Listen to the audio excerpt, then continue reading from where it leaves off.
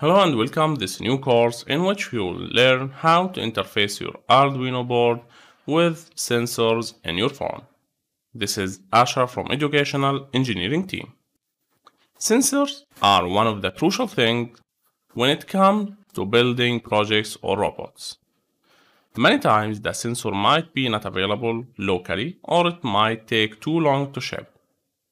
Smartphones have most of the basic sensors like proximity, accelerometer, light, magnetometer, gyroscope, and other sensors. All of these sensors are embedded and we can in fact use these sensors in our Arduino projects. This can be easily used for quick prototyping. So in this course, I will show you how these sensors can be utilized and can be made to talk to Arduino through wired connection.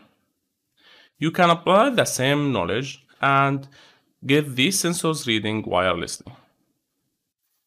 So we are going to learn how the sensors on your Android smartphone can communicate with your Arduino.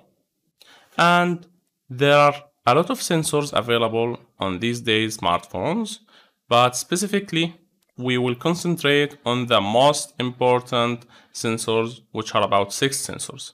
The light sensor, the proximity sensor, the GPS sensor, the compass or magnetometer sensor, the accelerometer sensor, and the orientation sensor.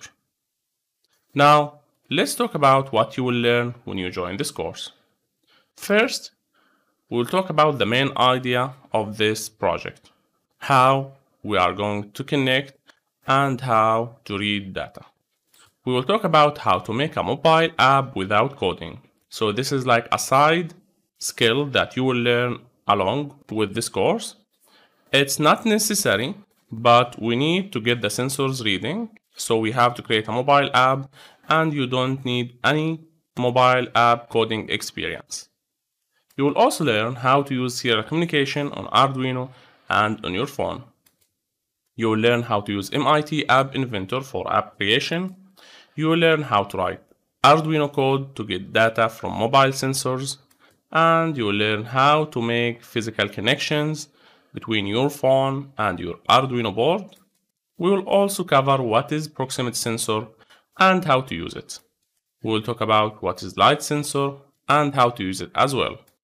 We'll also talk about the accelerometer sensor and how to use it, plus the gyroscope sensor and how to use it. Then we will finish this with the magnetometer sensor and how to interface it and use it.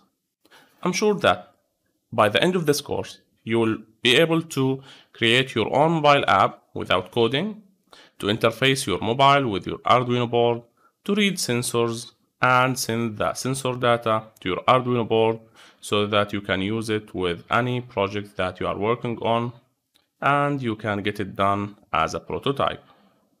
Thanks for watching this introduction. This is Ashraf from Educational Engineering Team.